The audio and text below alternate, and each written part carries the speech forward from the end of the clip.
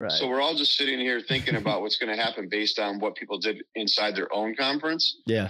And, so for my money, I think you look at the conferences that are the best conferences year in and year out. Yep. And I've just sent teams to the Frozen Four. That's the NCHC, Hockey East, yep, and occasionally the Big Ten. Yep. Yeah, I agree with you. And yeah, I think it'd be good for college hockey to see, an AIC win or WCHA, any of those teams win, but they're definitely the most talented conferences, what you just named right there. So yeah, I'm betting on NCHC, but we shall see. There's a lot of Hockey East. I like Hockey East. I think UMass is my team. I love UMass. Yeah, UMass.